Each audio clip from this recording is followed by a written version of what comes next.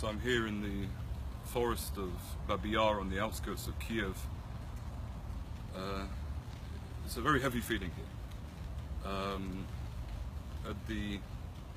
Pretty much very close to the beginning of the war, on the 29th and 30th of September 1941, was the largest execution, mass murder of Jews known in the Holocaust.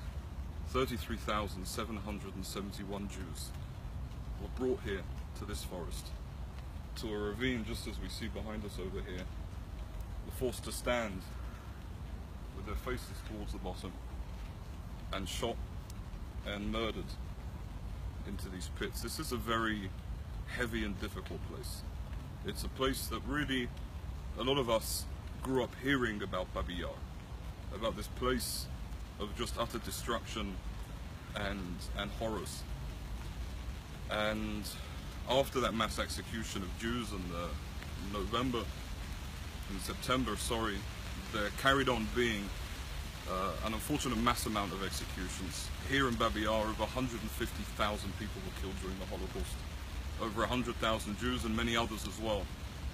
Romas, mentally disabled people from local hospitals. And really this is a very symbolic and important site in terms of commemorating and understanding. And I'm here today as a guest of the Babi Yar Holocaust Memorial Foundation that was set up to deal with this site, to deal with telling the stories of this place, and making sure that this message isn't forgotten. And truly, it's actually difficult to describe. You know, in my line of work, I visit a lot of German Nazi concentration camps, and I see a lot of these places. However, none of them feel as heavy and as brutal as this place does. There's something very deep and distressing about the fact that the German Nazis would bring tens of thousands, over 100,000 Jews here, often with the help of the Ukrainian collaborators, and just make them strip, just literally where I am, just behind me, and stand in the exact spot I'm standing in, over 70 years ago, and shot into this pit behind us. And I think that when we're dealing with this commemoration, it's so important for our generation to start getting involved, and way more than we are.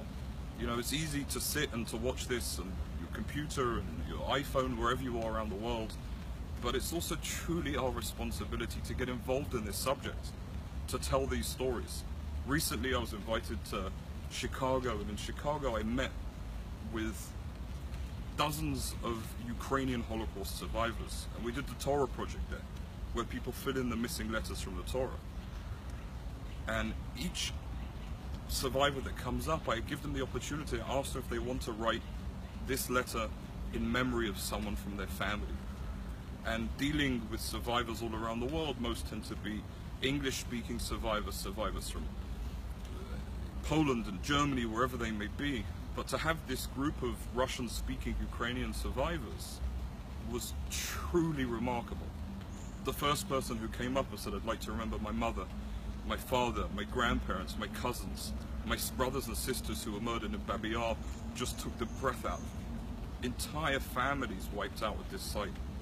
But then over and over again, these Ukrainian Jewish Holocaust survivors living today in Chicago, one after another, came up and all spoke about this site, spoke about this place as a level of memorial for them.